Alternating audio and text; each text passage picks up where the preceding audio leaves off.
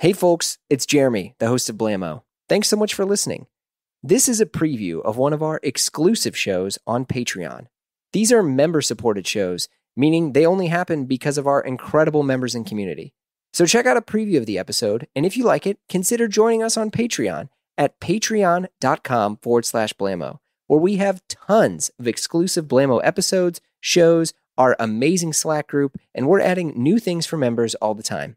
If not, no worries, we still love you, and we literally have hundreds of episodes of Blammo all free for you to dive into. Thanks so much. Hey everyone, welcome to another episode of the Workwear podcast. My name is Derek Guy, and my co-host is Peter Zotello.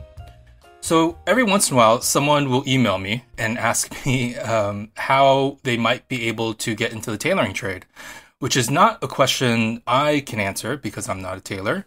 But thankfully, a friend of mine, HERRIE's son, is a tailor. She's a bespoke tailor, and she started a bespoke tailoring company in the United States, which is really rare, given how difficult it is to do this kind of work in the U.S. And most notably, she did it in the South, not in not in New York City or even San Francisco. It's really concentrated nowadays in New York City. So she was in San Francisco recently, and I thought we'd have her on the pod to discuss that exact question. How does one become a tailor? Let's dive in. Hey, Derek. Hey, Peter. How you doing? Doing very well. We have a guest today for the pod. We do. Her name is HERRIE, and someone I've known online for many years. She used to run a bespoke tailoring shop in Nashville, Tennessee, which is one of the few bespoke tailoring businesses really in the U.S. And surprising to some degree to have it in Nashville, which is not, most tailoring businesses are in New York City. You don't hear about that too often being in Nashville. You don't hear about it too often. So welcome to the pod, HERRIE. Thank you. Thanks for having me. Yeah. Tell us a little bit about yourself. Well, my name is HERRIE. Okay. And I used to have a tailoring shop in Nashville, Tennessee. Unfortunately, it was destroyed by a tornado in March of 2020. And then a couple weeks later, COVID began. Oh, wow. And then that just killed my tailoring business. Yeah, that's a 1-2 punch that'll drop most businesses. But my background is I grew up in California. In a town called Davis. Hey, neighbor. That's just up the road. Went to NYU. Nice. And while I was going to school for journalism there, I don't know why, I became really interested in clothing and making clothing. I had a friend who was making clothing, and she inspired me. And was she making men's clothing, women's clothing? She was making women's clothing. Okay. Tailoring or just clothing in general? Just like fashion. Oh, okay. Is that clothing? That's clothing. That's clothing. Yeah. We'll call it clothing. Yeah. But I ended up taking some classes at FIT, pattern making and draping. Yeah. And then became interested in tailoring. I think I was always drawn to the kind of hand work aspect of it, just how a lot of things are done by hand. And shadowed someone there for a little bit. At FIT? No, in New York. In New York. Yeah, okay. in New York, and just learned more about tailoring, and then moved to Nashville, and then decided, you know what? I really like this, and I want to study tailoring, and I want to study tailoring where it first began. So I applied to the London College of Fashion. Wow. And at the time, they had a tailoring program. Did they? And so applied, got in, moved to London, lived there for a couple of years, and studied tailoring. And I remember when I first went to school there, I would walk up and down Savile Row, and I would go into every tailoring firm and ask, "Are you taking apprentices right now?" Yeah. And most of them said no. I think because I'm a woman, because I'm an American, right. They were just like, nope. But finally, there was one place, Welsh and Jeffries, and they said, you know what, come back and you can help us out a little bit. Nice. And so they're a military tailor. And so I learned some stuff there. And then through connections in school, I also became connected to someone who's working at Tom Sweeney in Mayfair. And so that's where under my friend Matt, he trained me and was my mentor. And I learned cutting, pattern making, fitting. Is that Matt Gonzalez? Matt Gonzalez, yeah. Now he's working as an independent bespoke tailor. Yes, he is. Yes. Yep. So you originally went to school for journalism. Mm-hmm. Was that you were on track to do kind of like news journalism, kind of like politics or? No, I wanted to work in magazines. Nice. Style magazines. Oh, specifically style magazines. Yeah, like general culture magazines. Oh, At the time, there was this magazine called Tokion. That was my favorite magazine, and I wanted to work there. They have since folded. When I was graduating from school, that's when there was a big recession, and all of the magazines that 2010? Well, I graduated 2009. Yeah. And so all the magazines where I wanted to work just began to close. Yeah. And I didn't want to stay in New York City either. So what were the courses that you took at FIT? I took pattern making and draping. My understanding is that these courses are, I should say that the career path is different for a bespoke tailor versus someone who's learning to do pattern making at a factory. Is that true? Yes. I mean, each tailoring shop does their patterns differently. I think some cutters on Savile Row just draft from scratch straight onto the fabric each time. Yeah. Each time for each order. Yeah. And then, each time. Oh, wow. Yeah, because there's a set of kind of general formulas for chest, for like the back and the side body and front, where you kind of know, okay, this is their chest measurement. The half chest will be this much.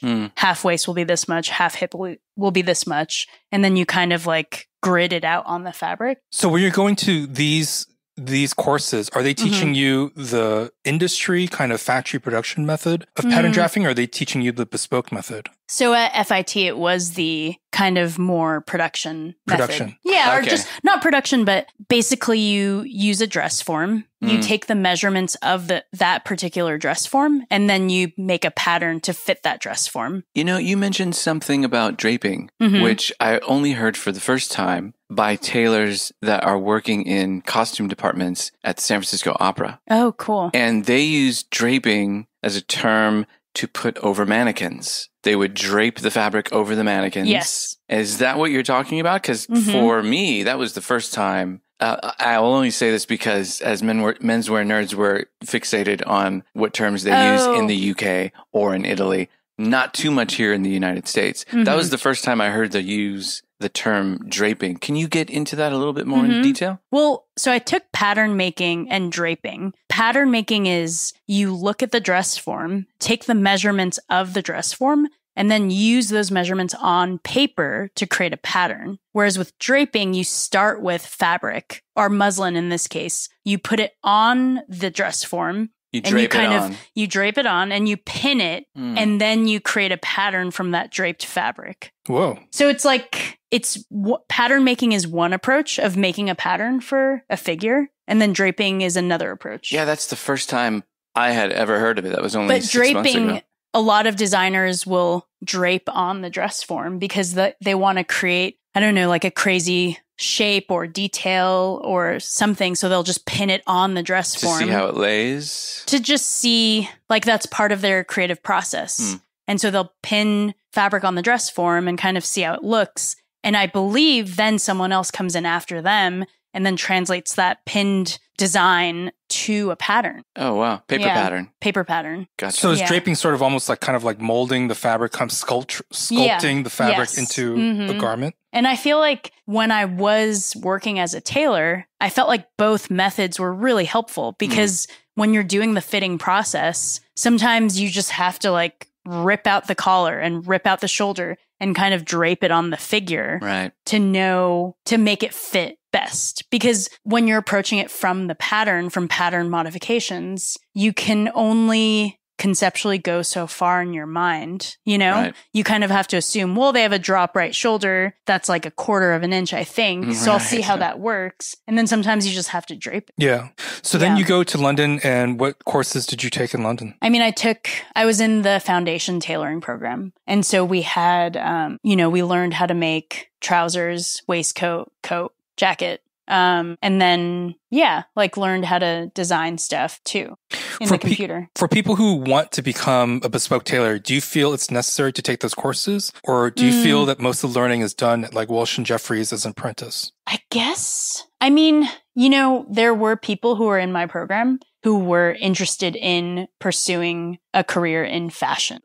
So maybe they wanted to become a menswear designer, but they wanted to study tailoring to get there. I'd say if you want to be a bespoke tailor, it just depends on what kind of tailor you want to be. But if you want to be like a traditional bespoke tailor, I feel like you don't have to go to school. You can just learn from someone for sure. But you only learn their method, you know? Oh, as opposed to various methods. I mean, in school, I felt like there was a kind of open approach. You know, we were learning this particular instructor's technique, but they'd always say, yeah, but like people do it differently. I do it this way, but your other teacher maybe does it this way. We had two or three teachers. And so then I kind of thought, well, I guess whatever way I like to do or whatever, I don't know. I find that there is a difference. I don't know if this is too controversial, but I find that there is a difference in generational and regional attitudes on those things. Like older Italian tailors constantly slag off how another tailor does something. Oh, because yeah. there's this is the way you do it, and anyone else who does it differently is a moron. They're a cheat. Yeah. They don't know what they're doing. Yeah. It's like, it looks ugly, so on and so forth. They did it that way. Oh. Yeah. I mean, isn't it supposed to be very intense in Naples? Like all the tailors just talk shit about each other constantly. Yes. In Naples specifically, the only one that I found that holds everyone regards with a lot of respect is Rubinacci, partly because they respect the business that the family has built. Like they think it's pretty impressive that they've built this like, you know, very reputable, world-renowned tailoring house. But generally speaking, they all kind of talk crap about each other, except for Rubinacci.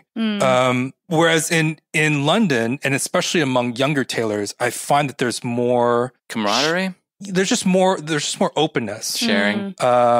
Yeah, I will say in Sicily, it's very similar to Naples insofar as they tend to keep those secrets to themselves. Whereas the younger tailors like Salvo, who's only in his 30s, he's like, we're dying. So if we don't share these secrets, those secrets are going to die with us. Yeah. So we need to share these secrets. And I find that younger tailors, especially, it's not uncommon anyway to meet younger tailors who are also interested in fashion. Like Davide Taub and Fred Nidu are all kind of interested in the fashion world, whereas older tailors all kind of think that that's just dreck, you know? Yeah. Like it's just... it's just what? Just like garbage, you know? Like it's just kind of like a con and ugly stuff. Oh, that's for the common man. Yeah. Huh. It's weird. I mean, for me, I'll tell people that I make clothes or that I was a tailor, and people will say like, oh, you're a designer, you're a fashion designer, you have your own brand or something. But I still think of myself as like a tradesperson. I think of myself as like an electrician or a plumber or a carpenter. Yeah. It's like, yeah, I'm doing this stuff and it's very utilitarian and it happens to be for things that people wear. Your experience in the apprenticeship reminds me of mine in the electrical apprenticeship. Oh, you're an electrician. I'm an electrician. Are you a licensed electrician? I am a licensed California electrician. Wow. And I went through 5,000 hours of on-the-job training. So actually have a journeyman that I work with that trains me. And then I had the class time. So in the class time, they said, very similar to your experience, we had multiple instructors. You can do it this way. You can do it that way. But when you're with your journeyman, do it his way. And then when you become a journeyman yourself, then you can do it any way you want. You have the choice. But when I had a journeyman, it was very much do it this way. This is the way I want you to do it.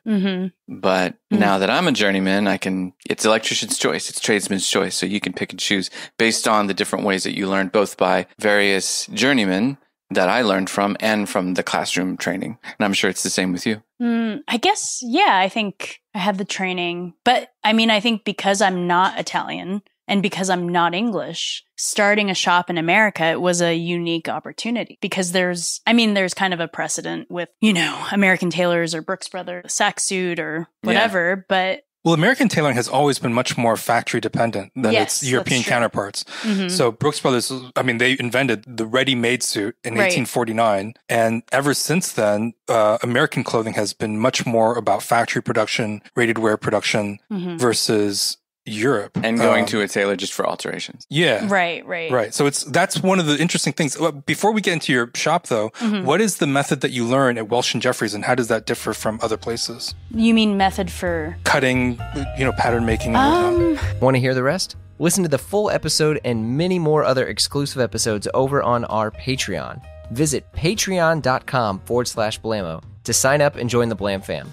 You also get access to our exclusive members-only Slack group where we chat about this and a ton of other things. So head over to patreon.com/Blamo and we'll see you there.